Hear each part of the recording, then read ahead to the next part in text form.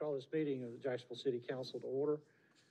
I want to welcome everyone who's viewing the meeting on G10 television, and we're going to begin our meeting tonight with the Pledge of Allegiance led by Mayor Pro Tem Jerry Bittner, followed by the invocation by John Carter, our City Attorney. Please rise. I pledge allegiance to the flag of the United States of America and to the republic for which it stands, one nation, under God, indivisible, with liberty and justice for all. Our Heavenly Father, we pause again this evening to give you thanks. To give you thanks for the continued blessings that you so graciously bestow upon each of us and upon our city. We are in a pandemic. We still have an opioid crisis. We have social, racial, and economic divide, and the list goes on. We pray that each of us would be less opinionated and more empathetic, that we would be less to judge and seek more to understand. We pray for our nation. We pray for healing and peace, and we know that that will only come when it comes from you. We pray for our military who are standing watch this evening, keeping us safe, for their anxious families, and as always, we pray for our mayor and for our council, that your guidance and direction would be with them. All this we ask in your holy name. Amen. Amen. Nice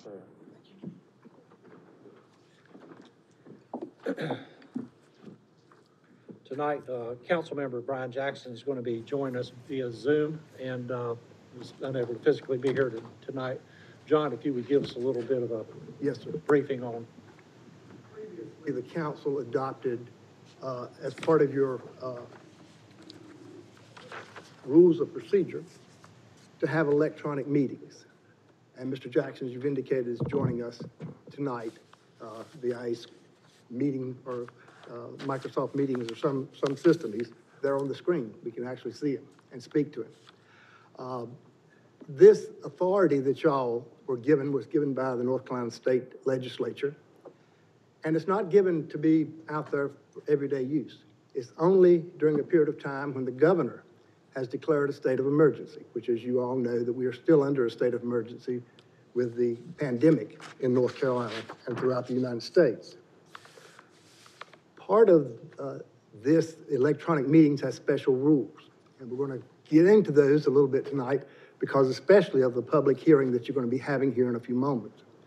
But the first thing, Mayor, of course, we have to always make sure that Mr. Jackson's there and that he has an ample opportunity to participate and that we know his vote on everything from adopting the agenda to approving the minutes and certainly the consent agenda and the two public hearings that we'll go through here in a moment.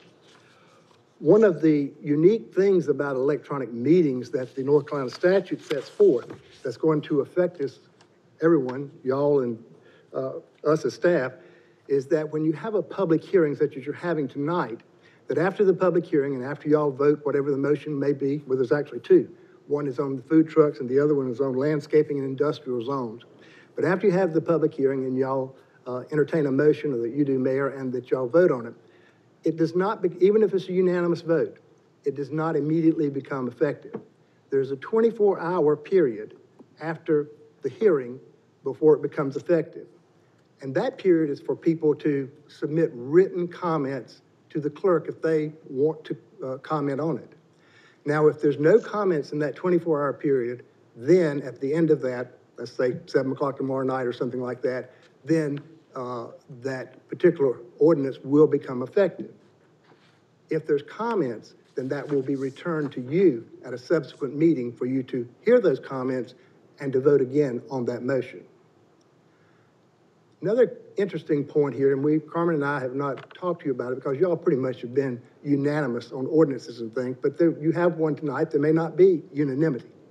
So I wanted to go ahead and talk to you about ordinances and what's required. On an ordinance such as the food truck and also as the landscaping in the industrial zone, it requires a 2/3 majority in order to be passed at just one sitting, one reading here tonight. You're having your first reading. There's five of you here tonight. Of course, the mayor only votes in cases of tie, so there's 5 members. 4 of you would have to support whatever motion is put on the floor. If 4 of you do it, then you've got the 2/3 of the 5 there. You don't count the seat that's vacant that we are elected not to appoint someone to. So again, if there's only 3-2 a vote, then that's not your 2/3. So that wouldn't be passed tonight, but rather would have to come back at a subsequent meeting for you to consider. At that meeting, if it's passed 3-2, then it becomes the law. But you do require a 2/3 majority.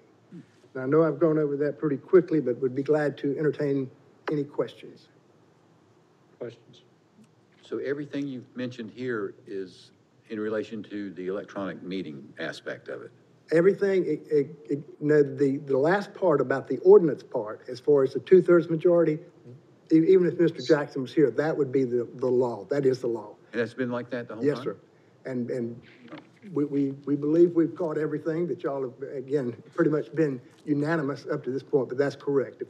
It has to be a 2/3 vote. Even if there were 6 of you, if Mr. Lazaro was here, or whoever sat in his seat, that would still require the 4. You'd have to have 4, whether there's 5 or 6 of you, to have the 2/3 majority. But again, if it's 3-2 on an ordinance, then it would have to have a second reading, as they call it, and be passed again, at least by a 3-2. And again, it could become law. It wouldn't, but you do have to have that second reading. Does that go back to I'm familiar with the first and second readings on ordinances. Yes, You sir. could do a first and second reading in one night, though? No, sir, I believe it has to be done at a subsequent meeting. That's my understanding. But again, just wanted, not that, we're not trying to jinx anything. We hope it, whatever, you'll be in unanimity, or you'll at least have 4 of the 5 of you, so it will become effective tonight, except it won't become effective tonight because it'll have to wait the 24 hours. Again, if there's comments, then we will return it to you at a subsequent meeting, probably the first or second meeting in February. There's a couple of wrinkles here that we're, having to deal with, and we'll try to guide you through them as we go through it. Thank you, sir. Thank you, John. All right, next we have the adoption of the agenda for tonight's meeting. Everybody should have an opportunity to look at the agenda. Do I have a motion to adopt? So moved. Second. Have a motion and a second. Any further discussion? Hearing none, all in favor signify by saying aye. Aye. All opposed. Next, we have our public comment for this evening, and I have no one signed up for public comment. So we're going to go ahead and look at adoption of the minutes and consent items. There's 6 consent items on the agenda for tonight. The minutes are from January 5th, 2021, regular workshop meeting. Move for the adoption of the minutes and consent items. Second. I have a motion and a second. Is there any further discussion? Hearing none, all in favor signify by saying aye. Aye. All opposed. All right, so we're going to go now to our public hearing. It'll be item number 7 on the agenda. And this is a public hearing on the Unified Development Ordinance Text Amendment, amendment to Article 4, Use and Standards, and Section 4.3, Accessory Use Standards, and Article 9.4, Definitions associated with food vendor standards, which would allow food trucks. And Ryan King will be presenting this item. Good evening, Mayor, Council, Councilman Jackson, out on the internet. I experienced that at our planning board, so I've been where he's sitting last week. So it worked well, though. We thought that it was definitely a nice tool to have versus having to delay city business. Tonight, on item 7, we have a Unified Development Ordinance Amendment. The issue that we have is that we've had a citizen or a group of citizens request that the Unified Development Ordinance be amended to allow food trucks or food trailers. To give council a little bit of history, the Unified Development Ordinance, which is the current ordinance that we are utilizing, was adopted in 2014. Food trucks were not listed as a permitted use. The only thing that was allowed is a food cart. So like the hot dog vendor that's within the building footprint under the Lowe's canopy, That's basically the only thing that the ordinance currently allows. So it's not conducive for larger vehicles such as the food trucks and the trailers. We do allow food vendors with special events. So your Oktoberfest, your National Night Out, all the events. If a business decides to have a customer appreciation event, there are certain things that businesses can have with the special event permit that they would be allowed to participate in and sell their goods there. As council recalls, back, I believe it was April of 2020, we had some of the mobile food vendors actually participated in our public comment session here at City Council and asked that City Council consider it. As a result of that, staff had conversations with the applicant and they submitted that official request to amend the code, which is why we're here before you tonight. Based on that, we had discussions with vendors. We then brought forth to the planning board for discussion as well as City Council. Based on what staff had presented previously, we went back and we revised that proposal. So this proposal tonight does not include an overlay zone. It does not include, that additional element. So basically anywhere, and we'll get into the standards here in just a moment, but anywhere that's zoned appropriately, if they can meet the standards, they would be able to operate. So tonight we are here for the consideration of that amendment. Planning board recommended approval last Monday, and then we're here tonight and we do have some individuals that would like to speak during the public comment session or the public hearing. So the standards for food vendors, we are going to have to amend as we have proposed. We took what they had requested and then we tweaked it based on staff's input, what we felt needed to be put in the ordinance to address concerns that we have. They would be able to operate in the corridor, commercial, or industrial zones. It requires a definition to be amended. Then we had created, we modified the current standards for the food vendors' carts to accommodate the food trucks.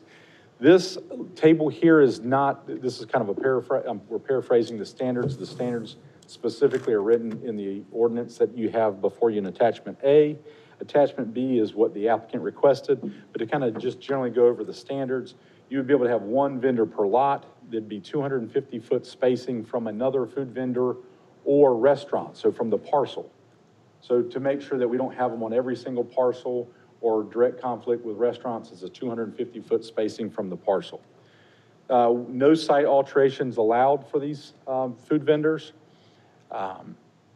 The time limit, which is kind of not really sure why we have a time limit, but when we looked at other ordinances, most cities and towns allowed 6 a.m. to 2 a.m. So there's almost 24 hours a day they'd be able to operate.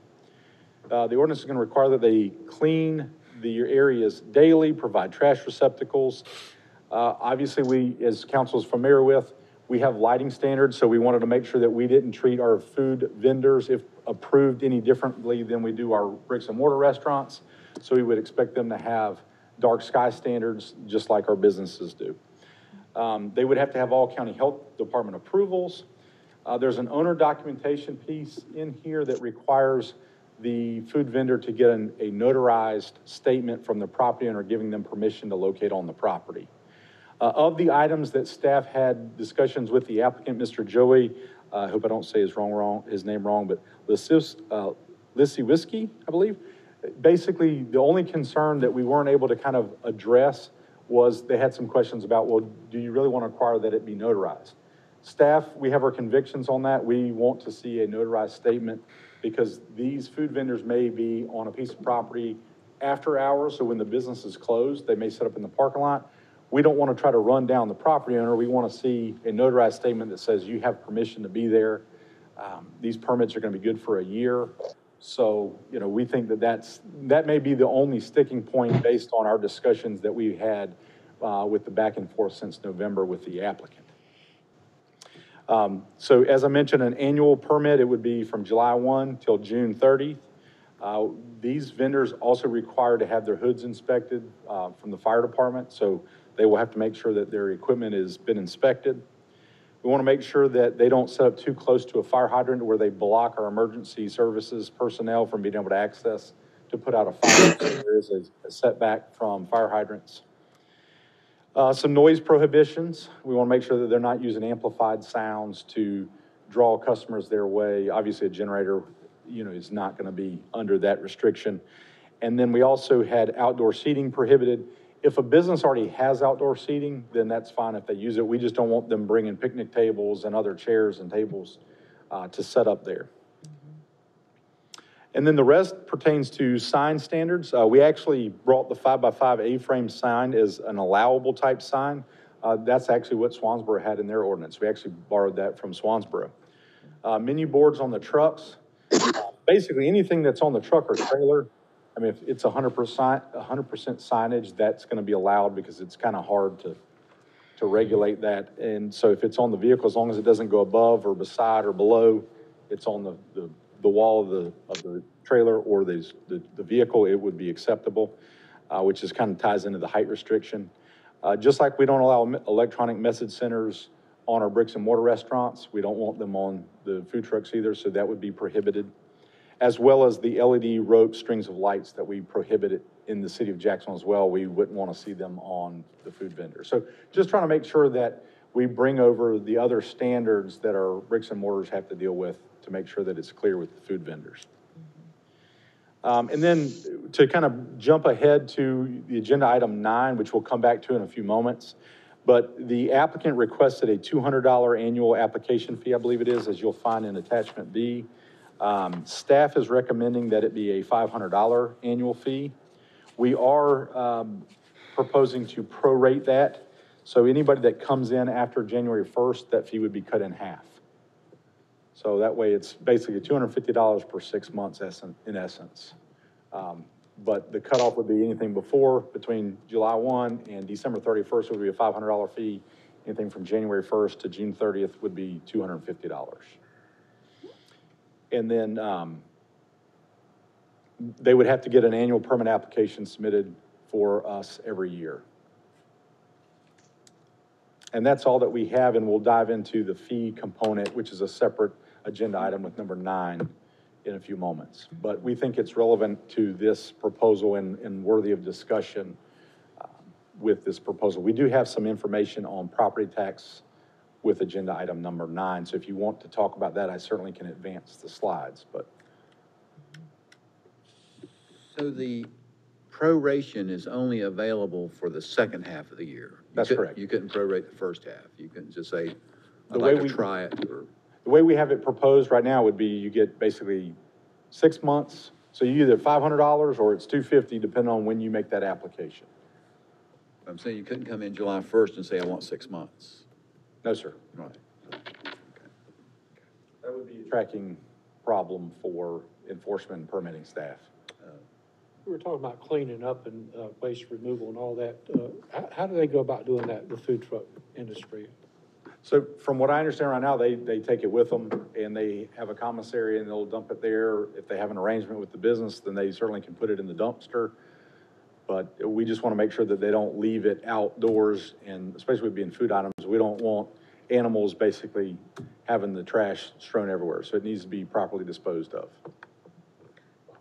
I have a question. Oh, go ahead, go ahead. Go ahead. I was going to ask, say, for example, if there happens to be an area in one of the industry or the commercial corridor that is very profitable to somebody. Say, for example, if I had a food vendor in a particular spot and it's very profitable, and you find out that that area is very profitable, how do you prevent a monopoly from occurring with the vendors? In other words, if somebody knows that a particular area is more profitable than others and the same individuals are in that particular area making money hand over fist, how do you make it more equitable that all of the vendors have an opportunity to be economically profitable in the city with their vending trucks?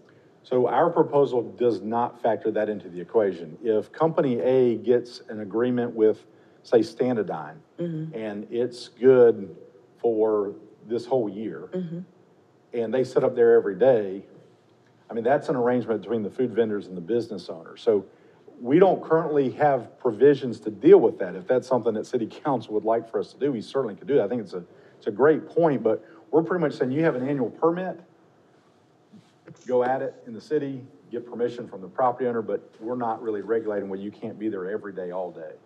Okay. So we weren't getting into. Right. regulating that aspect Sure. of it. However, but a business has the right to decline or accept That's a correct. food truck. So, okay. Let's address, if I may, let me also address that. Ryan is exactly correct. We do not have, nor do I think it would be appropriate for us to determine whether food truck A versus food truck B should be at a location. That's why we are requiring it to be a notarized letter from the property owner. Now, the property owner, in my opinion, is the one who has to regulate that. And I want you to understand, I want the food truck folks who are outside to understand. If the property owner says, sure, you can use my property, but I'm gonna charge you $100 a month, he has the right to do that. It's private property. It's no different than any other contractual relationship between two private parties. But the city government is not in any way setting up, nor do I think it's appropriate for us to set up to say, no, you can only be at this site 30 days. I believe that legally you could say that you can only be at a site 30 days. I will tell you, none of our research showed that. It is a point that we can further research if you'd like. Okay. But you are correct. There are going to be some very lucrative locations, and then there are going to be less lucrative locations. Because my next question was going to be then, how do we prevent that occurring? Say, for example, if I have a business and the property owner charges me $100, but you decide that you want to bring your vending truck and they're going to charge you $300. How do we eliminate the disparity or the future disparity between one vendor versus other at the helms of the property owners? Well, I would say to you again, we have no jurisdiction there. Okay. That is a private contractual matter. And so, you know, once again, it comes down, let's say for discussion purposes, that you own a vacant lot. And I come to you and I say, I'd like to do such and such on your lot. And you say, well, I'm gonna charge you $100. 2 weeks later, I'm set up there and John comes by and he says, Dr. Washington, how much is Richard paying you for using your lot? Well, he's paying me $100. Well, how long did you rent that to him? Well, if there's no contract, it's a day-to-day out. You can say, well, $100, John can say, well, I'll give you $200. So then you notify me, sorry, you gotta move your truck. It's the private sector contracting with each other. And I'd ask the attorney, do you think there's any role that the city has in regulating that? No, sir. Other than saying a food truck can only be in a certain spot for X number of days, which I agree with you is not where you should be going or thinking about. It is, it's just like furniture stores. There are furniture stores in this town who make lots and lots of money. There are other furniture stores who probably have been striving and having a hard time keeping up during the pandemic. So it's free enterprise, and that's just what it is. Okay. And the final question I had, for the sanitation grading, is there a sanitation grade certificate that the food vendors must post along with their permit so the public will know it's been graded by the Onslow Department of Public Health, and they the same way that restaurants receive a sanitation grade, will the food vendor trucks be required? I do not know that for 100% certainty, so I cannot give you that answer. Based on them having to get county health department approval, I'm For gonna safety assume that they get have one as to. well, and members from the food vendors probably can answer that affirmatively one way or the other, but we want to make sure that they have the county health department approval. If that requires that they have that grade shown and visible, Absolutely. then that's what we would expect them to do. That's what the health department would expect them to do. Okay, thank you. Ryan, I just want to make sure that I understand that if we have a special event, they're not required, the food vendors are not required to pay the city a $500 fee if they go through the special event and buy whatever, pay whatever fee that they might charge. We're not going to be charging them $500 for a one-day deal, are we? That is correct. Okay. In fact, if you look on the attachment A, I think it's one of the very first things, under C5 on, sorry, I don't have the page number here. But basically, number 2, it says there shall be a maximum of 1 food vendor per lot except in accordance with the city-sponsored or other special event. So just like you can only have 1, that would be an exception to that, but the same thing. If they're not operating just to the public, they're associated with that special event, as long as that special event, so let's say an automobile dealership decides they want to have a customer appreciation day, and they want to use one of their 14 days, and they want to bring 2 or 3 food vendors in, that auto dealership is responsible for getting that special permit and bringing the food vendors on. If they are not a daily type food vendor, then they don't need to get that $500 permit from us. The automobile dealership does, or whatever that business is. What I wanted to make sure was that we did not hurt those charitable organizations, for lack of a better word, for using that to help with their fundraising, to help draw people in. Correct. And I want to make sure that they were not going to be penalized under this. No, we would not propose to kind of double permit something like that. If that special event gets their permit, that's the blanket coverage, and that's the way that has been applied, you know, to date anyhow, but that's the intent. Thank you. Any other questions? I have one. All right, Mr. Jackson. Okay, Ryan, I know you said that only, like if a vendor has to be I think you said 250 feet away from a restaurant? 50 feet from a parcel that contains either a restaurant or another food vendor. Okay, a restaurant could, if they wanted to, could they bring in a food vendor if it was their choice on that restaurant? And I'm saying that because in Wilmington, I've seen that done. So we have 2 or 3 restaurant businesses that have food trucks, but they don't operate out of their food trucks.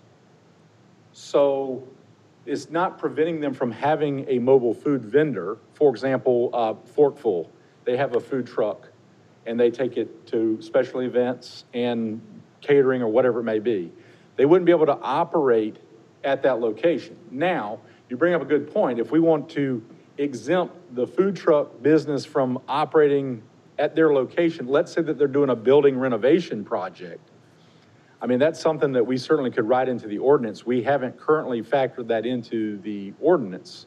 We could, we hadn't put that in though. So basically it's a spacing from that parcel. So we would say that that would not go because that's not meeting that 250-foot spacing criteria. Well, what I'm saying is not based on what the vendor's food truck, but for example, there's a brewery in Wilmington. And I can't think of the name of the organization, but they make the best grilled cheese that you can ever taste. But they have brought in that vendor to actually set up on their lot. That was an agreement. And I guess just to create some kind of synergy. I was just wondering if that possibility could exist. It could, but the ordinance is not currently drafted that way. Dr. Woodruff. Yeah, let me give you some thought on that, if you don't mind. Let's say that that the vendor is that the restaurant is an Italian restaurant. On the other hand, they decide to bring in a food truck that's selling hot dogs and hamburgers. To me, that's, if you pardon the expression, that's kind of double dipping. I can understand that if you have an Italian food place and you want to have a food trailer out front that is also serving spaghetti to go, since it's the same menu. But expanding your menu by having a food truck basically means you have 2 different types of restaurants on the same property. To me, that's not really the way that we're trying to allow food trucks to come in. Now, once again, as Ryan said, if the food truck is invited in for some special event, let's say that there's a grand opening, and since I'm on Italian food tonight for some unknown reason, let's say there's a new Italian restaurant. If they're expecting so many people to come that they want to have a food truck outside that's preparing the Italian food to go, fine. That would be under a special use permit. Because remember, restaurants can get a special use permit just like anybody else. But if you're gonna bring in a different menu using that food truck, you know, we can certainly write it any way you want to, but right now, the food truck has to be 250 feet away from the property line. But that's a policy question y'all should address. And one of the reasons why we chose, currently the ordinance is 500. We cut that in half to 250. But the reason why we're proposing to do it from parcel lines is that the city's gonna issue one permit application. You can go on to the city or the county GIS sites, and you can say, I wanna go at this location, buffer 250 feet around. And it will show you, if I go here, that there cannot be a food truck on any of these parcels or vice versa. So from a parcel, it makes it easy for not only city staff, if they call and say, hey, is it okay if I go here? Is that within 250 feet? Because we fully believe that's what's gonna happen. But let's say that it's after hours, they can easily go onto that GIS site and select the site they wanna go to, buffer the 250 feet, and it will very quickly show them where their competition would not be able to be located, or if they're the competition, where they can't locate if their competition is on that particular parcel. So it's easy to do in the GIS. You can do it on the phone even. I mean, it's on a tablet. It's very easy. And that's why we like using parcel lines with every dimensional setback that we use for permits such as this. It's just easy for us. It's easy for the applicants. I had a thought along the same lines as Councilman Jackson.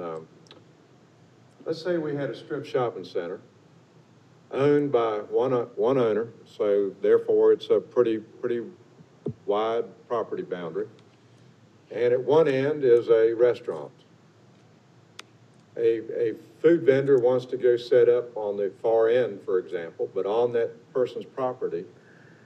We're telling them right now, you can't do that because it's on two restaurants on the same parcel. Aren't we interfering with a little bit of personal private rights? Wouldn't it be up to the property owner to decide whether they want to allow a food vendor on their property, even though it might be competing against a brick and mortar restaurant? I mean, that would be between the owner and the restaurant owner and the food vendors. Are we interfering a little bit in this case against private property? You bring up a good point. Well, I think there's several issues here. Number one, this strip shopping center has to have so much parking, et cetera, et cetera. And certainly the government is about regulation to ensure that certain criteria is met, whether it's landscaping, whether it's parking, et cetera. When you let the property owner just decide he wants 6 food trucks there, whatever about the parking, forget that, then you have done away with your ability to regulate that. So you've got a regulation issue here, I think, that the government has an interest in. Do we address parking for food vendors? Yes. We state in the ordinance that they cannot consume required parking spaces. So, for example, let's say a medical office, Office Park Drive, let's say that they're required 20 parking spaces and they've provided 20. They have no extras. So Monday through Friday, let's say that office is open 8 to 5. A food vendor cannot set up on that lot from 8 to 5, Monday through Friday. Now, after hours, if they have an arrangement with their property owner where I'm gonna set up from 6 o'clock until 10 o'clock that evening, they can use those spaces because it's not competing with the business. But the ordinance is currently written to where if you don't have excess parking spaces, you cannot consume required spaces. I have a feeling that if we pass this tonight, I think there may be some tweaks down the line. As we all know, when you try to pass something that one size fits all, it doesn't. And somebody will legitimately bring us an exception that we all agree makes good common sense, and why are we prohibiting it? So it may be something that we may get into. We may address Councilman Jackson's concern, or a property owner may say, I want to, I've got a strip shopping center. I happen to have a restaurant on it, but the rest of my businesses are 8 to 5, and why can't I bring in a food vendor after 5 o'clock and utilize those unused parking spaces that are no longer required by the businesses? So, you know, maybe I'm trying to be a little too nitpicky. I'm just trying to think ahead, but I think we're gonna tweak it at some point if we pass. I think also to address Councilman Jackson, and Ryan, you help me if I'm wrong, if Carolina Ale House. Yep. They've got parking all the way around it, et cetera, and that is a brewery in a lot of ways. It's a restaurant also, okay? But if they wanted to have several food trucks, whatever several may mean, one or more, and they came down here and applied for a special use permit.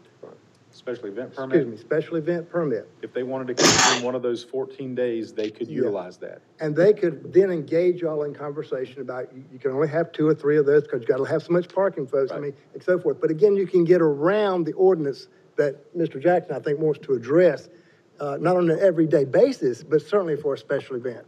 That would be my point. And I think the important part is that we're talking about a restaurant. So let's say that you're a bar, tavern, nightclub. Let's say that you happen to have 2 fryers and you serve some finger foods. That's not a restaurant, that's a bar. So they would be able to set up at that location.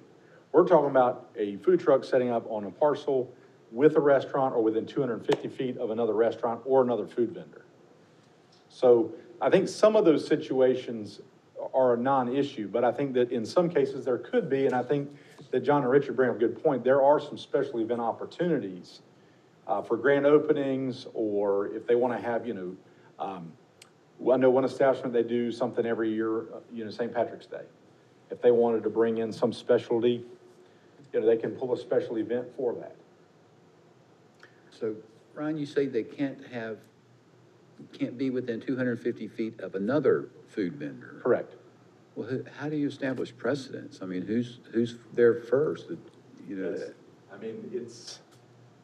I mean, what's the rationale there? We just don't want a string or a line of food vendors? You want them on every parcel? Well, I guess you I could. feeling, but I don't understand how the vendor, the food, but I'm not gonna object to it. It just seems kind of Yeah, when incongruent. Dr. Washington raised the question about, staying every day of the month, that actually went through my head is, well, another issue that could present themselves is, well, I got there at 7 o'clock, you didn't get there till 8 next door, so I'm here first. And how that's gonna be regulated. I mean, at the end of the day, we've talked to the food vendors. We've said, these are gonna be the rules. They help draft them. We're expecting them to abide by those rules and work it out amongst one another. From what I understand, there's a lot of them that have good camaraderie with one another. So hopefully, they can handle that issue and it be a non-issue. If it isn't, like you all have, like council has stated, I think we're probably gonna be looking at this in some form or fashion with tweaking it if council does adopt it tonight. Wasn't it originally when we were talking about distance or looking at distance in other jurisdictions, I see this too, the distance thing was away from front doors of restaurants. Yes, and the reason why we are not dealing it from the door is because, the easiest thing in the GIS is simply to identify a parcel line, it just, you can measure it any way you want to. That's right. But we thought the simplest thing is just simply use the legal boundary of the property. And we're also cutting that in half from 500 to 250. So, we're back in that standard as well. But you're saying one food truck can't be within 250 feet of another. Correct. Let me address a couple of things relative to enforcement. Remind everybody, including the food vendors that are out there, don't call the police department if somebody gets there before you do. This is not a criminal event. This is code enforcement. Our code enforcement people work 8 to 5. We don't plan on being out there at 8 o'clock at night. If somebody's in your slot and they don't have permission, then the next day you call. But this is not a police matter. You don't dial 911 because somebody's food truck is in your slot. The other part that I want to be very upfront with, and that's the point that Mr. Warden has brought up. It has historically been the approach that City Council has taken to constantly monitor and adjust the UDO. I can't remember exactly how many times, but I would guess that since 2014, including tonight, we have tweaked, adjusted, amended, whatever right adjective it is, our Unified Development Zoning Ordinance pick a number, 20 times or more. I will also remind people of this. Currently, we do not allow the food trucks, only at special events. And as Ryan and I have met with the food vendors, we've been very upfront. Folks, we don't like problems. If City Council is going to give you this opportunity, you need to be serious about following the rules.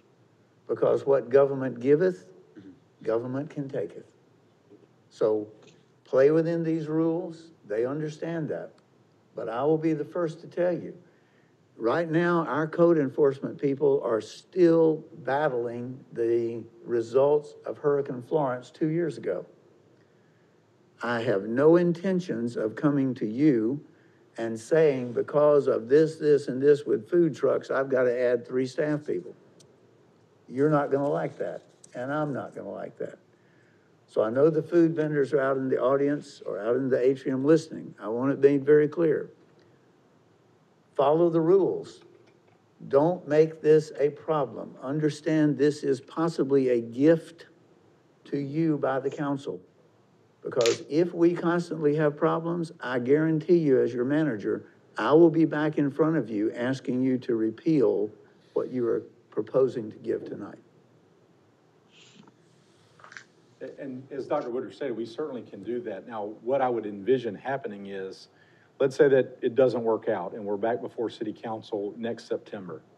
Then the permits that we issue between July and September would be valid for that 1 year. And after that, we just would not do a renewal. So, and we've been upfront with the food vendors about that. I think the bigger concern would be, let's say that I run out and buy a food vendor, mobile cart, because council adopts this standard. If they don't hear this, that what the government giveth can taketh away, you know, they could be, well, man, I just bought a $50,000 food truck and I can only use it for 2 more months in Jacksonville. So I agree with what Dr. Woodard was stating. You know, we've stressed that to them, that, you know, you help propose the regulations. We need you all to kind of abide by that if it gets adopted. That way it's a smooth process for everybody involved. I think it's a fair trade-off. And I can tell you, I mean, this draft was sent to the applicant on 2 different occasions, and based on the feedback that he provided to me, that he also got from his counterparts, we believe, other than the one notary statement, which they may or may not object to that, that's the only thing that I'm aware of, that we weren't on the same page when I last communicated with them prior to going to planning board. So hopefully what is being drafted, they're on board with.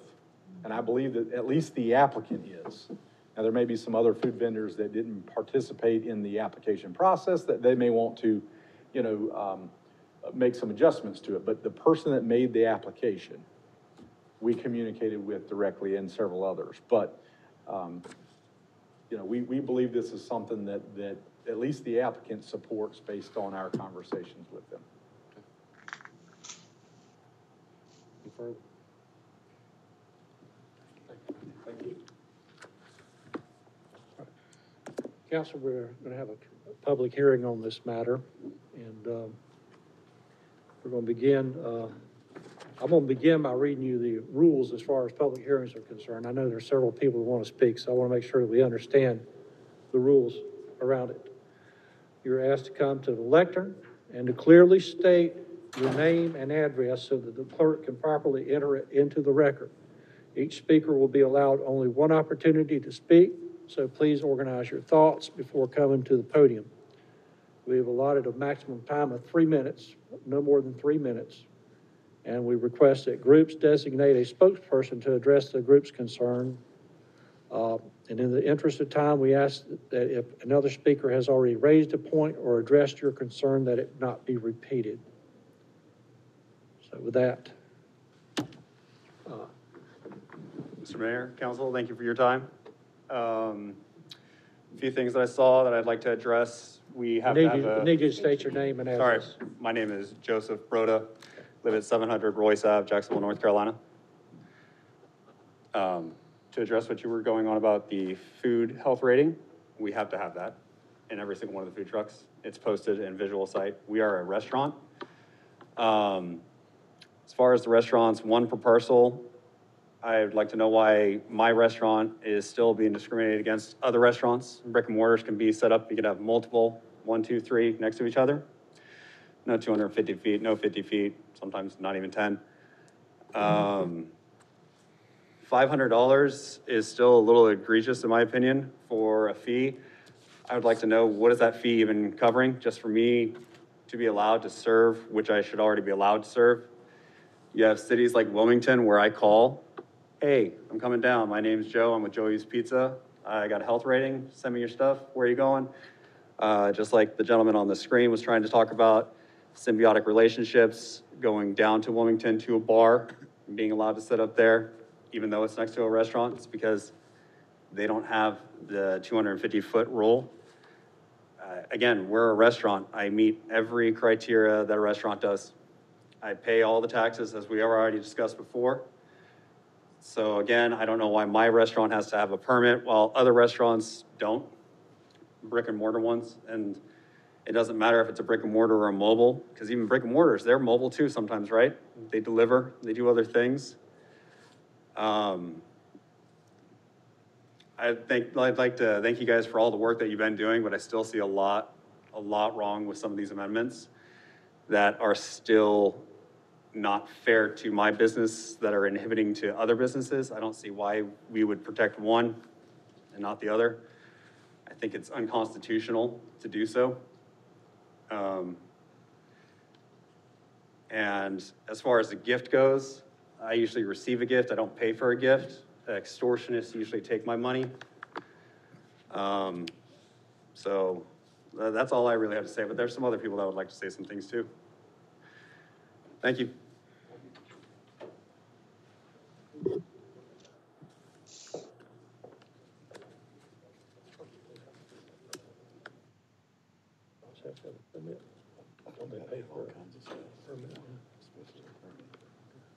Good evening, everybody. My name is Greg Waters. I'm from GNC Catering.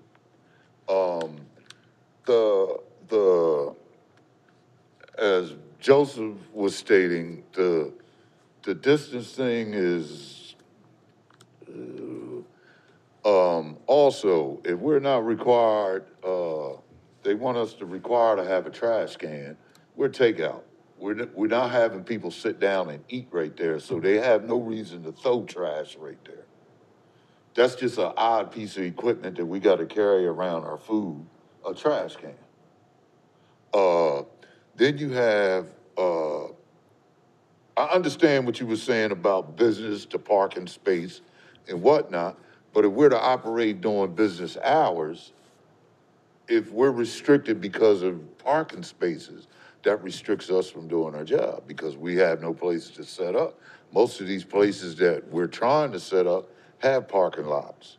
So they're allocated X amount of parking spaces per, building.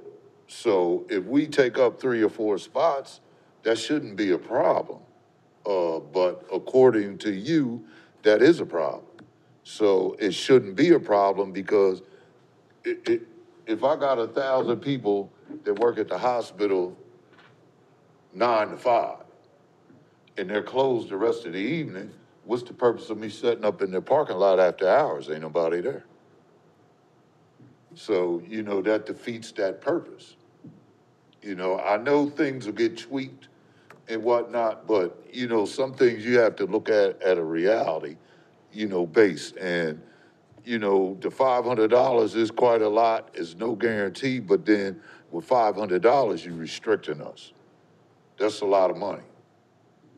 And you have to weigh the options because we can't have signage, you're saying.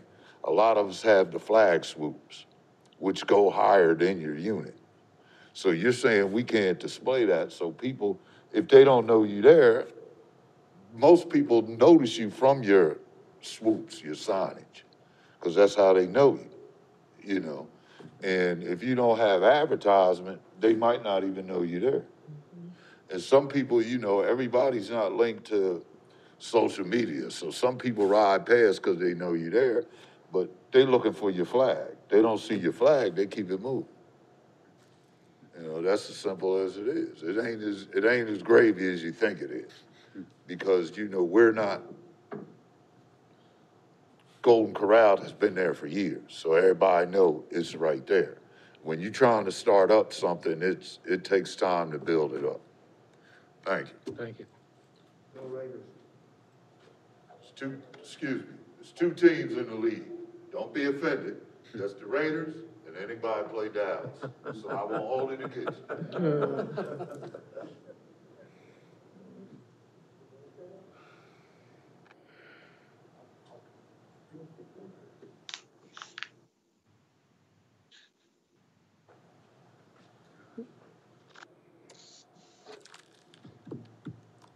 All right. Thank you. Serial number, please. My name is Ashley Thompson. I'm native of Jacksonville. I'm the new guy on the block. Need your address. 509 North Brookside Court, Jacksonville, North Carolina, 28540. Thank you. I'm the new guy on the block. I just moved here from Benson, North Carolina, chasing a girlfriend of 5 years. And she works here locally at the Naval Hospital. We had been doing back and forth with each other and decided it was time we got closer. And she's a native here at Jacksonville, born and raised. I decided to make the move down here, and I'm glad to be here. I'm glad to be in front of you guys. I'm glad that you're considering being a little bit more lenient towards what we do. I was in the car business for 16 years of my life, a long, long portion of my career. And when I moved, I had a passion. I've always wanted to own a restaurant. I've always wanted to cook. I have a talent that I want to showcase. And thankfully, through a prosperous career, I was able to save up a little bit of money and try to pursue that dream of mine. And here I am in Jacksonville, North Carolina, pursuing my new company, Legacy Barbecue. We are a very clean operation. I've heard some concerns on sanitation. We are judged just like a restaurant. The only difference between us and a restaurant is that, in fact, that if I don't like where I'm at, I can move. We use commercial grade equipment, just like a restaurant would use. And I think that you'll find during this previous year especially that these food trucks offer a great service.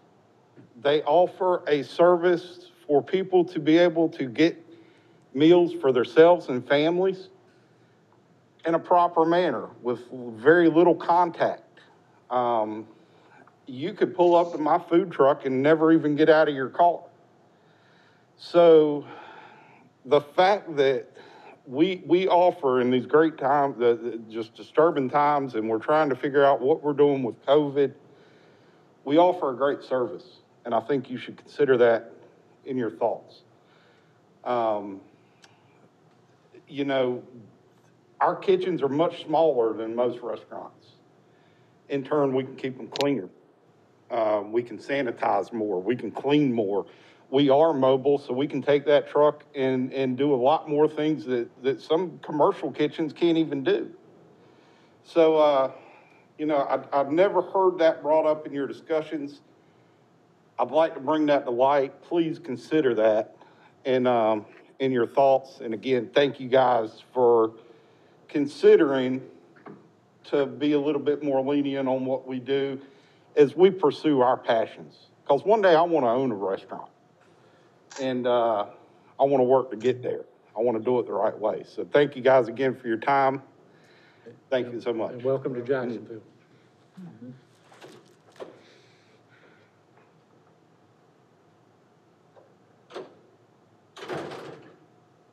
Mr. Mayor and Council, there's probably 20, 25 people in A and B and 3 or 4 out here. And I've been to both places and no one else wants to speak during this time, but they've all been not given the opportunity. Okay. All right, so appreciate those that did come and speak. And Council, you're being asked to consider the Unified Development Ordinance text amendment as it was presented tonight. Mr. Mayor, I'll make a motion that we approve the Unified Development Ordinance Amendment as written. I do have some concerns about a few things, but I think at this point, I think we need to experiment and allow it and just see what tweaks we'll need to do down the road. So I make a motion in support of it. Second. We have a motion and a second. Council, any discussion? I did want to say one thing. I've kind of come to light here that, you know, we talked about the $500 and the fees and stuff, but you know, they've got a little more of a hurdle than just $500.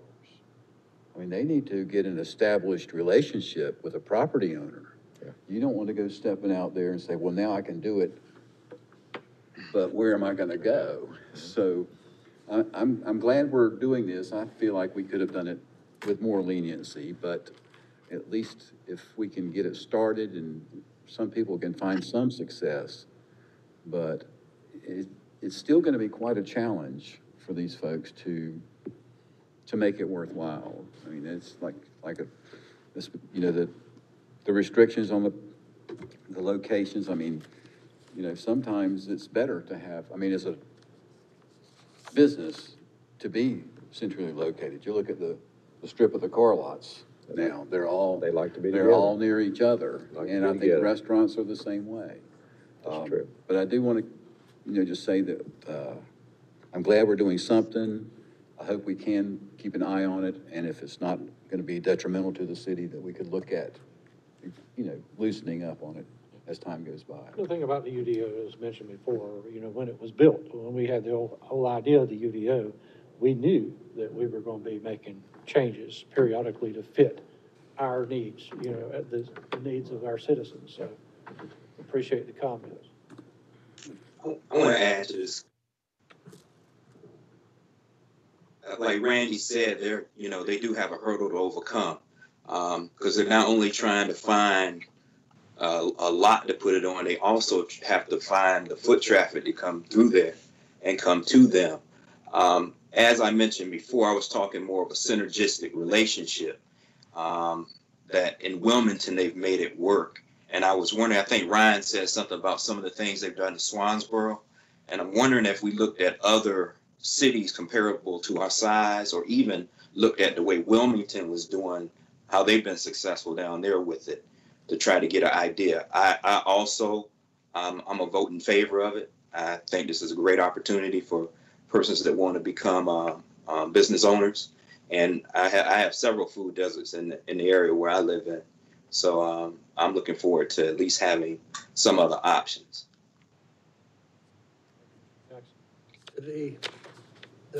The fee, $500, is that standard?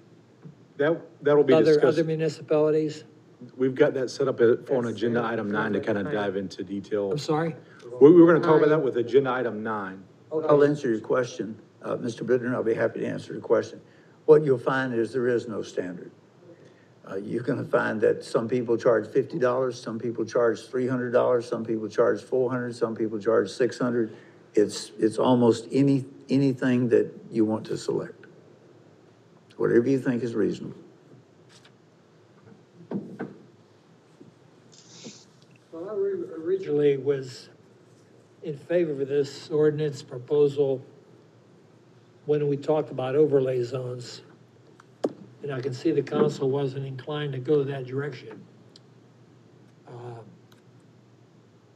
I guess it's a matter of changing times. I'm going to support the ordinance, even though I have some reservations. But like Bob says, I think maybe after 6 months, a year, we'll find out things that need amended and make it a little better for everyone concerned. So that's my comment. Thank you, Mr. Bittner. Anyone else? Okay, so we have a motion and a second, and all those in favor of this text amendment indicate so by saying aye. Aye. All opposed? Motion carries unanimously. Mr. Mayor. Yes, sir. Is it possible for me to kind of address one or two items that were mentioned in the public comment session? I know that you've already adopted the code, but one of the things that staff looked at was we didn't want to allow a mobile food vendor to do something that our other businesses could not. So talking about feather flags. In a strip center, if you have a 40-foot wide unit, you get one flag. That's it. You don't get 15 on the top of the roof. So likewise with the strings of lighting, the parking requirements. When you're Sam's Club and you want to have your seasonal displays, they cannot take up required parking spaces. So they come to us and they say, hey, we've got 20 extra spaces. We're going to use this for our seasonal display. So we're not doing anything different. And that's a conversation that we had, that I had with the applicant, is we're not trying to treat them really any differently than we are our other restaurants and businesses. Just like spacing, one of the things was mentioned about spacing. Bad example, but I'm going to use it. There's only 5 locations, 5 overlays that an adult business can locate it. And then they have to be separated from another adult business. They have to be separated from a church. They have to be separated from schools, daycares, things of that nature. So we do have other spacing within our ordinance. So this isn't something that's just unique to the food industries, the food truck industry. So I just wanted to kind of point that out. Thank you. I do have one thing.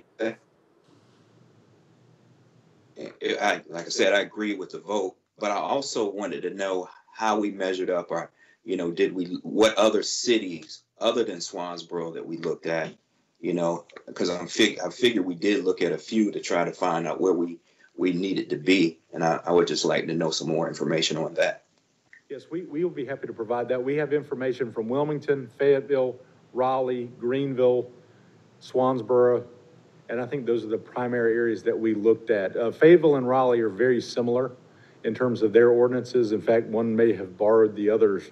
Sometimes as planners, we utilize what other people, have put together before us. So one of the places that Jacksonville turns to right off the bat is we look at Rock Hill, South Carolina, Currituck County, and Fayetteville. And the reason why we do that is similar in size. Fayetteville is obviously a military installations located there, but it was actually, the ordinance was also drafted by the same consulting firm that drafted Jacksonville's Unified Development Ordinance. So the structure is the same. So we're able to very easily go, well, we know we need to look at Article 5, which is the development standard. So we can very easily find that information. So that's kind of why we look at those locations. But I'll be happy to send that information to council so that you can see what those ordinances are. All right, thank you. So we're going to go now to item number 8. And as soon as I get back to it. Oh, Jeremy's going to do it, okay. This is Unified Development Ordinance Text Amendment for the Article 4.2, Use-Specific Standards, and Jeremy Smith will be presenting this item. Jeremy. Thank you, Mr. Mayor, members of the City Council. Agenda item 8 is another proposed amendment to the UDO. Some of the council may recall in May 2019, I believe it was, that City Council adopted new standards for contractors' offices located to be allowed in the corridor commercial zoning district. With that adoption came new standards for contractors' office, which included landscaping of their storage areas, outdoor areas. The idea is along our corridors, City Council wanted to protect them visually, aesthetically. And so we introduced on top of our standard landscaping requirements, your buffer yards, your perimeter buffering, your street lawn, was additional landscaping and fencing around storage yards. We've now been using that just a little shy of 2 years. And the issue we've seen is, while the intent was to protect our corridors, it's also a penalty for contractor offices that are located in the industrial district, where we want contractor offices, where you want that storage. And so what we've seen is it's a significant increase to contractors' offices that are located in industrial zones when they have to basically double up their landscaping, and it's not serving our intent of protecting a corridor. So in reviewing the ordinance, we're looking to amend Article 4.2 under industrial uses for building, heating, plumbing, and electrical contractors with outside storage to basically eliminate the landscaping requirement around the storage area when a contractor's office is located in the industrial district. The planning board reviewed this last week at their January meeting, and they with staff are recommending approval of this amendment, that the amendment is consistent with the adopted Campbell Land Use Plan, Policy 38.2, that the revision of development regulations to be responsive to innovative development proposals and existing conditions, and in this case, the location of contractor's office in the intended industrial zones, and that the amendment is reasonable and is in the public interest, and that we are recommending the amendment found in attachment A. I know that's a lot to take in, but it's a fairly straightforward amendment, and we believe that it will still protect our corridors when you have a contractor's office in the commercial corridor, but alleviate this extra landscaping in the industrial zones. Council, any questions of Jeremy? Yes, Ryan. Thank you, Jeremy. One of the, as council mentioned tonight, is, kind of revisiting and looking at our ordinance. As Jeremy stated, we just adopted this in May of 2019, and we're already bringing back an amendment to you. And basically, what we discovered, as Jeremy mentioned, was penalizing those in the industrial zone. We actually did a site comparison. A site comparison of a 3-acre site had more landscaping that was required with our current standards that we're asking council to change as the 11-acre Publix and Michaels and Ulta location. So the same amount of landscaping that large commercial development, 11 acres, had with a 3-acre site. So we felt that there was quite a disparity, and that really wasn't the intent when we brought this amendment to council back in May, and that's why we're again before you tonight. So like you had mentioned, like the council mentioned previously, we've made amendments in November, we're making amendments in January. And as we see things, unfortunately, we've got to go through the public hearing process and the planning board to council. So it's about a 90-day minimum process at best. And, we'll be bringing changes as we realize that, hey, that's not really what the intention was. So just wanted to point that out, the disparity between an 11-acre commercial site versus a 3-acre industrial site, which is where you want a contractor office to locate. Any other questions from the council? All right. There's a required public hearing in this matter. At this time, I will recess the council meeting, open up the public hearing. Is there anyone present who wishes to speak to this matter? All right, no one wanting to speak, so I will close the public hearing. Council, you're being asked to consider the Unified Development Ordinance text amendment.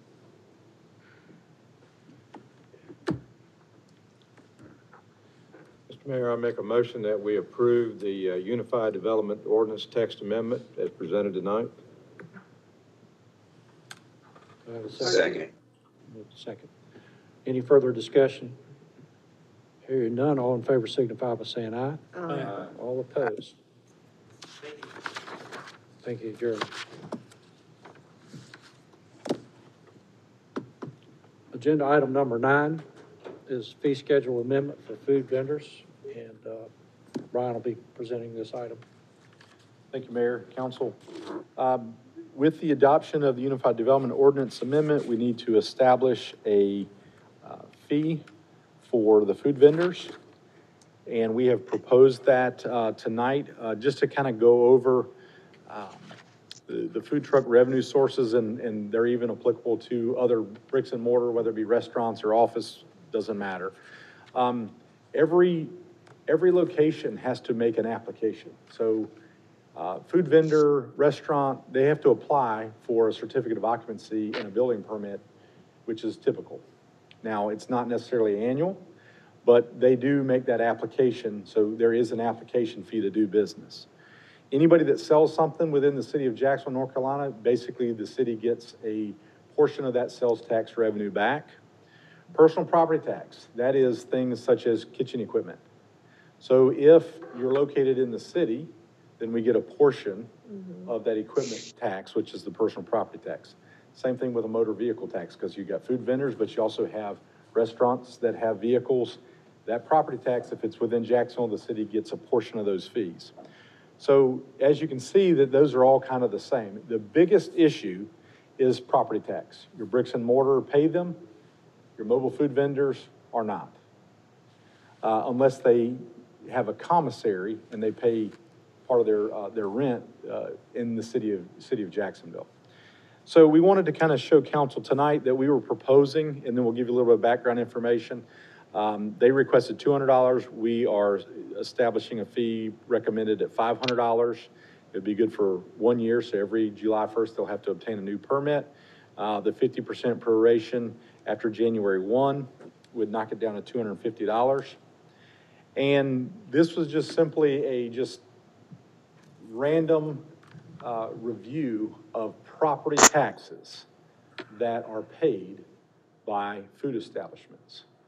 And as you can see, they range primarily from $1,353 annually to as much as $12,000 on Western Boulevard in a brand new building. So quite a bit more than $500 that they're paying in property tax revenue. Now, I mentioned specifically 1 moment ago about the commissary. We do have a commissary location. It's 851 Dennis Road. Mr. Broda's, I think that's his commissary. That 1 unit, what I did was I took the 6 units, took the property tax that establishment pays, divided it by 6, and that equates to $643. But there's no requirement that you have a commissary in the city of Jacksonville. So in Mr. Broda's situation, he's paying a portion of that $643 because he's one of the multi-tenants that uses that for a commissary. So I also looked at, well, let's look at another tenant space. And I used Lazar's Pizza because that is a tenant space. Lazar's Pizza pays $1,500 annually. Once again, that was the full, it's a 4-unit strip center. I took that total amount, divided it by 4, and so Subway's would be the same thing, the Subway's that's located in that center.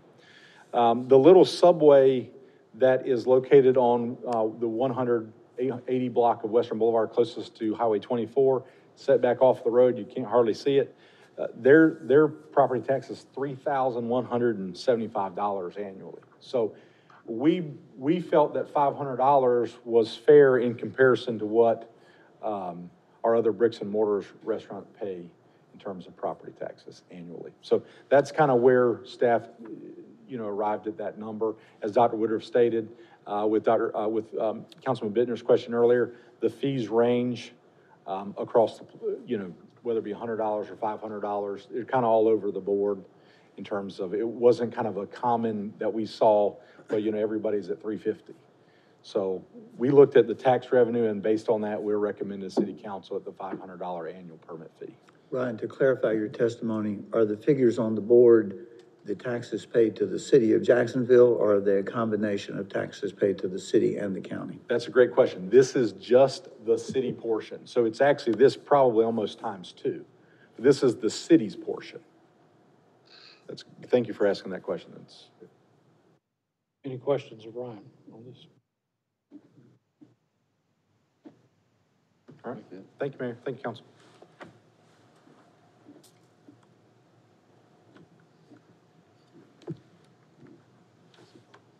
Mr. Ward. Mr. Mayor, thank you. I think the $500 is appropriate, but I would like to see us charge non-city food trucks more, perhaps double. My thought process on that is, if I'm a city resident, if I live here, of course, my home is paying the tax, but my business portion is also paying a tax. If I have a food truck, then it's taxed as personal property. If I have a trailer, it's being taxed as personal property. And then my truck that pulls the trailer is also. So I see those folks as contributing to the wear and tear of our roads. I see them contributing the city residents, paying their fair share of the fire, the police, protection that they get. And yet I see a non-city resident pays $500, but they would still get the same fire and police protection. They would still provide this wear and tear on the city roads, and yet we're not, in my mind, not being adequately compensated from what they're doing. So I would like to see a non-city resident food vendor be charged double. I think $1,000, in my mind, would be certainly fair and reasonable. The folks out on the base are paying 10% off the top, gross. You know, it's not unusual for somebody out there to be paying $3,000 to $5,000 or more a month for permits out there. And, you know, of course, they've got a perhaps better location. It's going to generate, they have to generate more money to offset that. But I just think that the city mobile restaurant folks need some protection also. So my argument is that we look at increasing what we charge a non-city food vendor, more so than a city food vendor. What makes the distinction between a city food vendor and a non-city? Place of residence? Place of residence. Yeah. I tend to agree somewhat with what he's saying, that obviously if somebody lives here, they're already contributing. I don't agree with the $500. I think that it's, you know, we talked about this local, I mean, I understand the local restaurants' contribution or their property tax, but there's 24/7, 365. I mean, these people that are trying to make some revenue on an intermittent basis, they're not there every day. There's like, I can't imagine there's going to be somebody that's going to be somewhere all day, every day for a year. I mean, I would be willing to, if we wanted to do a double, then say, you know, $250 for the regular people, for the in-town people, and maybe $500 for the out-of-town, if you want to try to do some compensation there. But, you know, the basics of business and economics is if you want more of something, you make it more expensive. If you want more of something, you make it less expensive. If you want less of something, you make it more expensive. I think that we're trying to help them, but I'm thinking we're gonna miss the mark and not really give them the opportunity to survive or thrive, even survive. I think the 500, as the person mentioned, we don't have any gauge, they don't have any gauge. I mean, I think almost anybody would be happy to pay 10% of sales for their rent. I mean, that's in this day and age with the way rents are, that's a good number. And they're also given a variable. You talk about the base. If they don't do anything, they don't pay anything. I mean, it's different out there. There's a whole different world. I mean, they've got the concentration of population and consumers that we're not going to find here. So I was actually in favor of a lower annual fee. But I think if you start, especially $1,000, I don't believe anybody would do it. I mean, who's got again, you've got everything else behind that that's going to. The city bears the cost of those. So you're suggesting that we spread the cost of what they're costing us among all the citizens. I'd rather see the users pay their fair share. And in my mind, I would rather charge the user, in this case, the food vendor, more than I would trying to spread it throughout to let the people, the general population pay that portion of it. I mean, we're going to send fire people out there to do inspections. Yeah, if you're a bricks and mortar, you're paying more. It's really, but I don't know that we can send a fire a couple firemen out there to do an inspection for $200. I think it costs us more than $200 to send a fire people out there to do an inspection. Is that the way the process is gonna work? Every time somebody sets up, they're gonna have or they would have to come to us and get approved? From what I understand, they'll have to have that done annually, just like with the health department. So they'll have to go by and get the fire department to sign off on their truck. And whether that's Right, good for would not 1 be up year to or them. 3 years, whatever the time period is, but that's the way I understand it. But they pay how much a year for that? How much is that a year? I'm not sure if they charge a fee, and if so, what it is. We can look at that. We can look at that. I know that there is a fee for fire inspections in the ETJ. There is not a fee for businesses in the city unless we have to go back. I doubt we could roll a truck for $200. Well, you were saying they're gonna have to come to them anyway. They're not gonna be on call. They're gonna have to bring their facility to the fire department, correct? I mean, we certainly can establish procedures, but I believe that's the plan, because, I mean, they're gonna be mobile, so, I mean, we have talked with fire some, but we didn't ask that specific question in terms of, do you have to bring it to the fire department for approval? Well, they could set that as their policy, right? They could. And maybe if that's the direction you want to have done, then we'll just say that you've got to bring it by the Center for Public Safety with an appointment. What we could do is very similar to taxi permits. We require you to bring your taxi to the Center for Public Safety for the police department to inspect.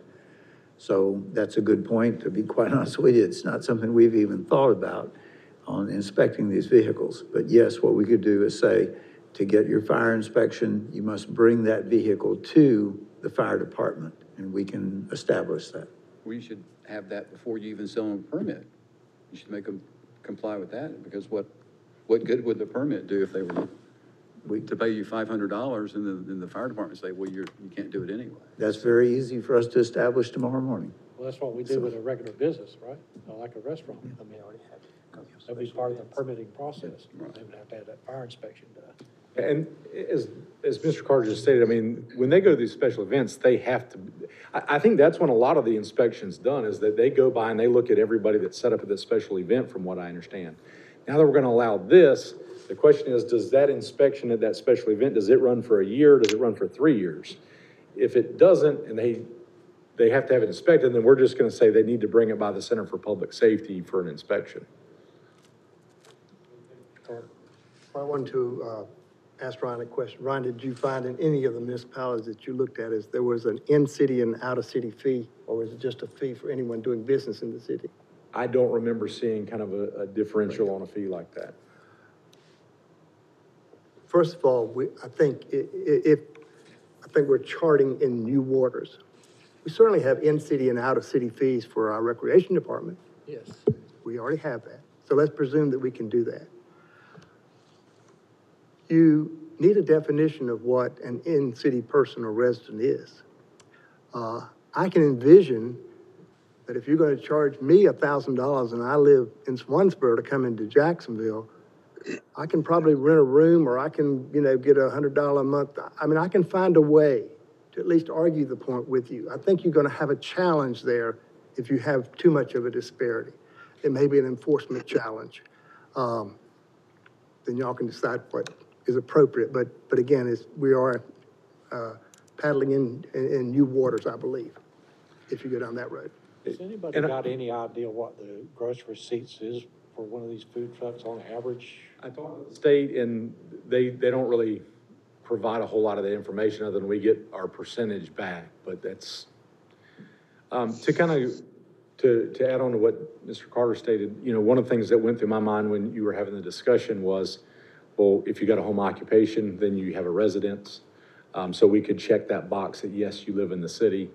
Another option may be, well, if you have a commissary, so you're paying rent at this location, we would want to see some sort of a valid lease arrangement that shows that they're either they have a lease or a sublet, so that they're paying a portion. So I think if you decide to go in that direction, we would want to see whether, either an approved home occupation and you're in the city limits, or you have an approved commissary with a lease in the city, if you're interested in going that direction.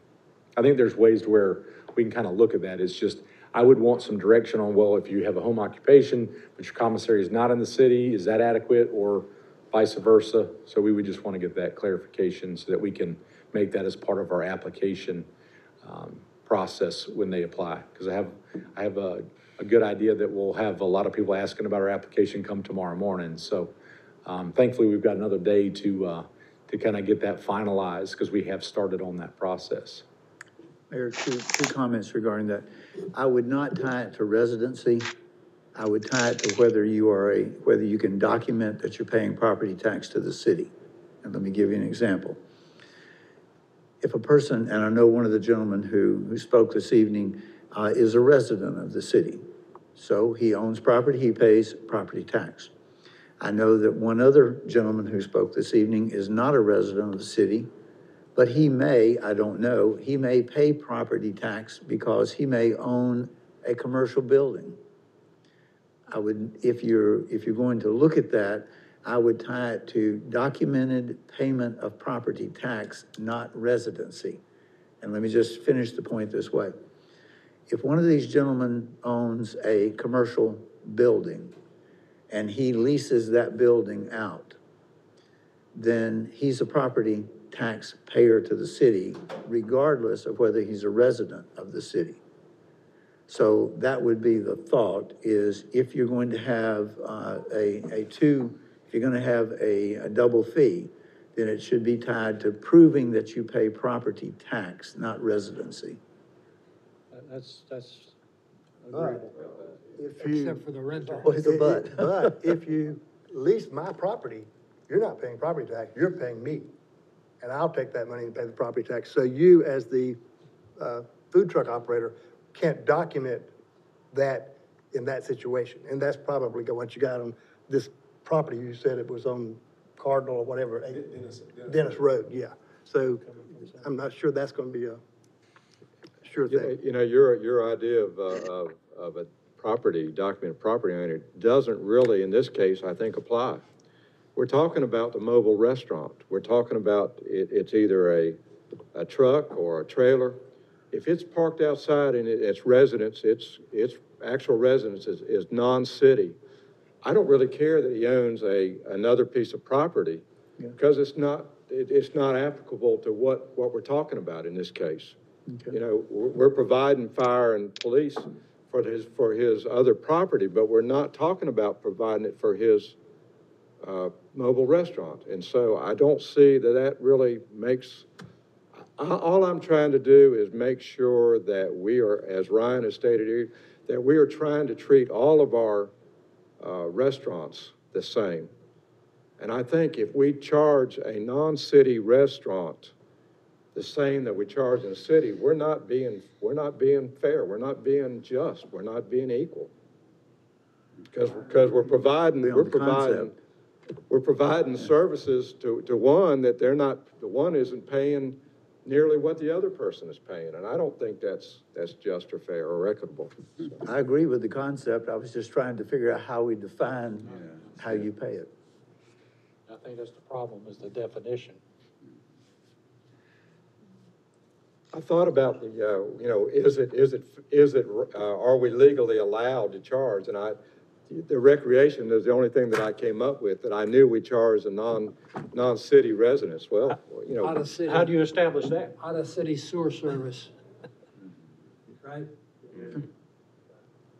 And how do you determine, really, how do we determine what the fee is? We basically feel like whatever the market can bear, whatever's, you know, we try not to hurt somebody, but we certainly recognize that we need to make sure that we treat the city resident who's paying for these services gets a break versus a non, and I don't see the difference here.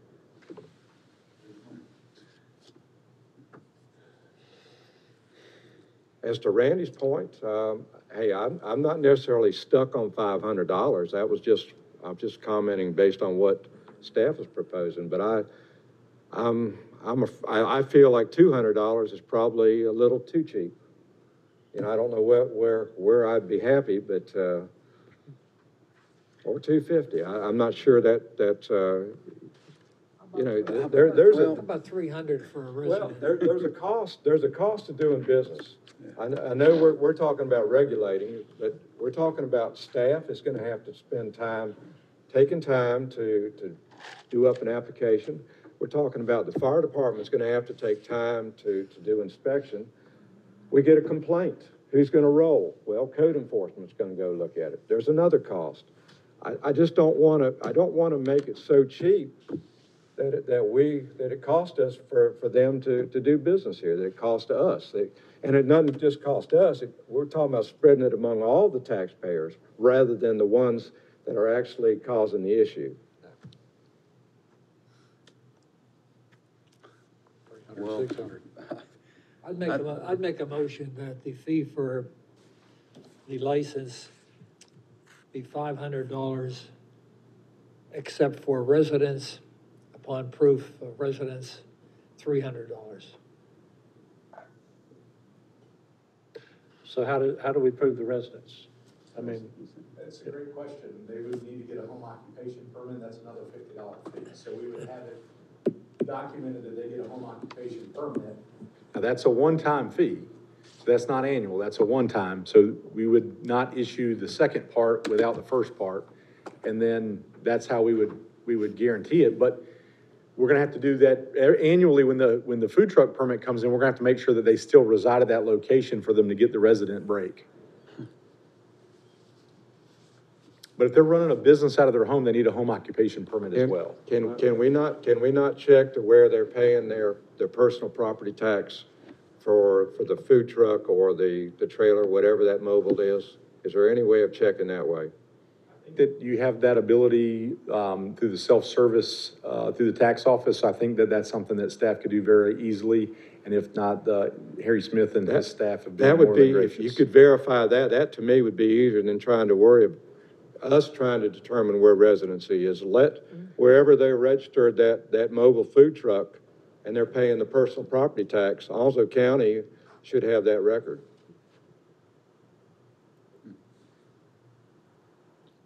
I don't have a problem if we want to charge a percentage. Randy thought that was a great idea. Let's charge them a percentage of what they're doing. If they're not doing any business, we don't charge them anything. But, you know, I think the enforcement side of that will get. well, we're not providing what the base is providing. We're What's giving the them base location. providing? Their location. They That- don't have to oh, get. they're they don't selling have- their location. Right. We can't provide them with a location. I If we- agree if we're agree gonna that they are set them up on selling City Hall, location. then possibly. And we're selling an opportunity also.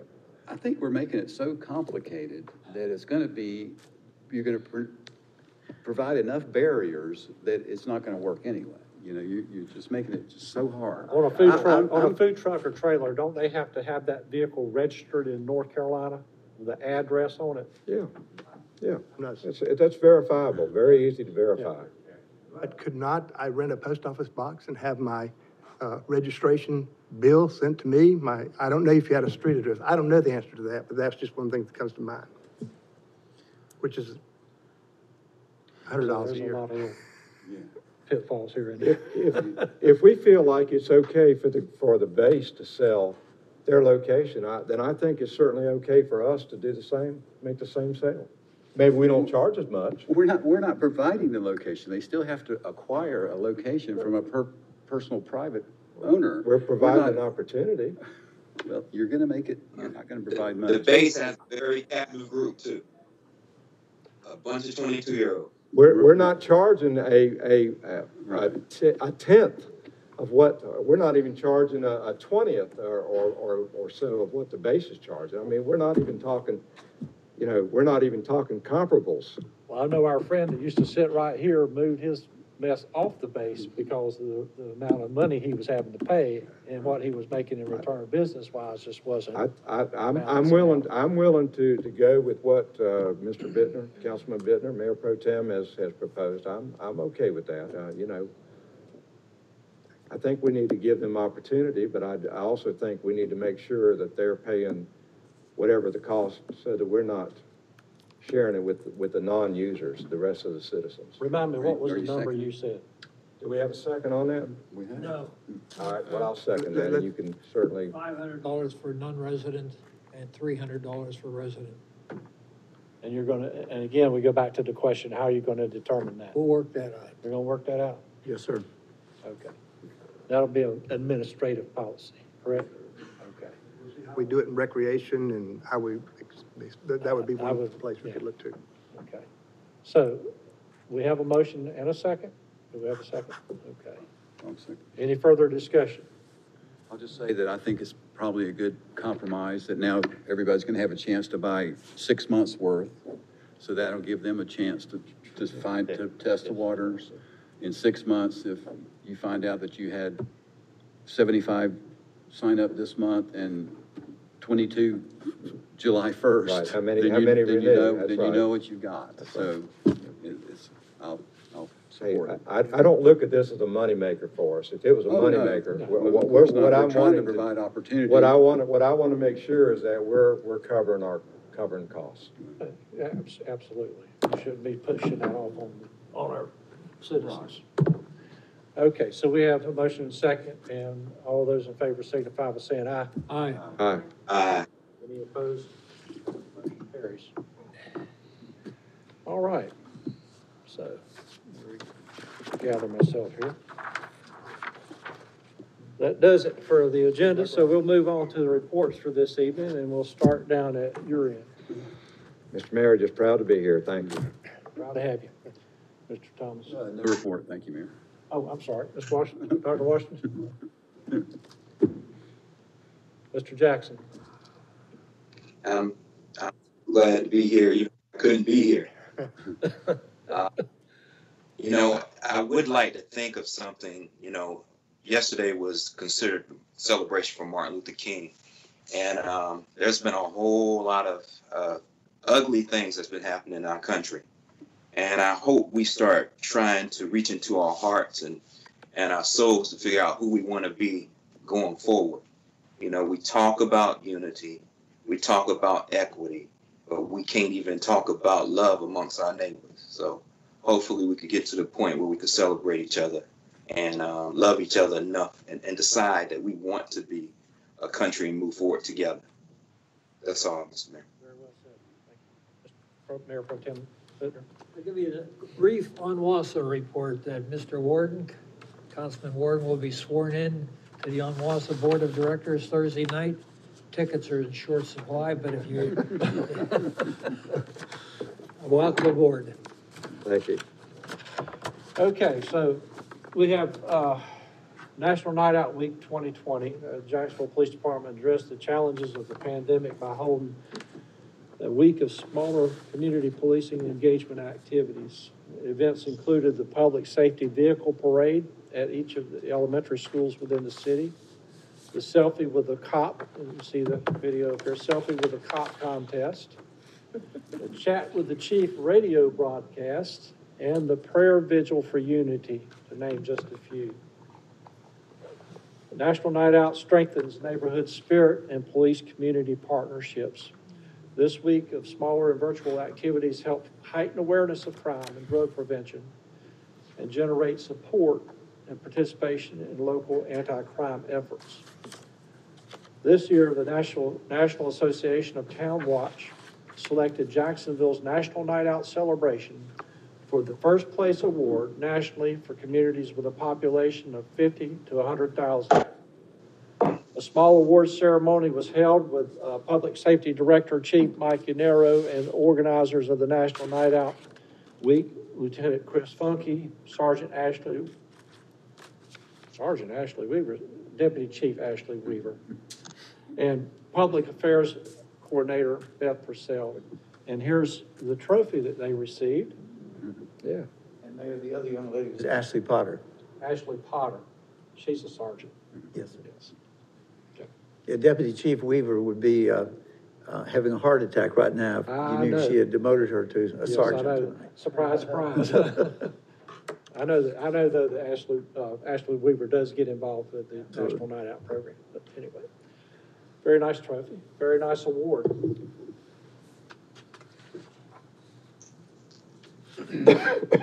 Champion for Kids Award. We have Director of Public Safety Mike Janaury was honored with a 2020 Champion for Kids Award from the organization Fight Crime. invest in kids. Chief Janaury has been a member of the organization since 2008 and has long been an advocate for early childhood and after-school programs in our community. There were only 18 recipients across the nation to receive the 2020 Champion for Kids Award. Congratulations to Chief Janaury. Just, Mr. Mayor, Mr. Comment, you know, this is the community involvement. This is the example that I think that the chief represents and sends a message, I think, to members of his police force, but also I think to the community that there's other ways of making a good, safe community, and certainly getting involved in these sort of activities that he's done so well, I think speaks well to his progressive thinking. I applaud him and just wish him the best for that. Thank you. Very proud of the work that Chief Janaury has done. Yes, sir. As police chief, but also I'm very proud of the work of every man and woman associated with the City of Jacksonville Police Department, because, you know, it's a team effort. There's no doubt about it. Nope. Okay. Next, we have the Community Partner of the Year Award. And this went to Councilman Brian Jackson. Yeah. He's been selected to receive the IPS, or Individual Placement and Support Community Partner of the Year Award by the University of North Carolina Center for Excellence in Community Mental Health. This goes hand in hand with your most recent appointment, doesn't it, Councilman Jackson? Sure does.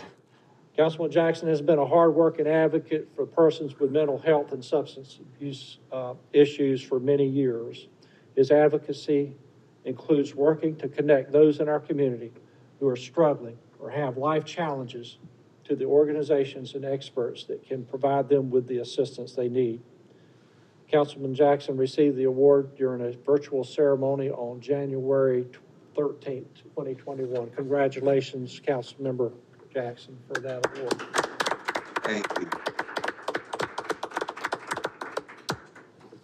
Thank you a whole lot. I just like connecting people to the experts, and that's, you know, just like people have helped me, I like try to keep on pushing it forward and keep on serving. Great work, great work. Thank you. So now we'll go to Dr. Woodruff for your report. Mayor, members of the council, excellent discussion tonight. One of the great things that we as a staff have is a body that knows how to discuss and find solutions. So I commend each of you. It's interesting when I look back, Ryan has probably spent the only other issue that he has spent more hours on than food trucks has been the successful operation down at Shoreline. And Ryan is to be commended. If you haven't been by Shoreline, we now have, what, all 3 buildings down? All 3 buildings that we've purchased have been demolished. The first building's down to just dirt, and they were working on the second concrete today. And we are optimistic that we will close on the 4th and final building, hopefully by the end of this week.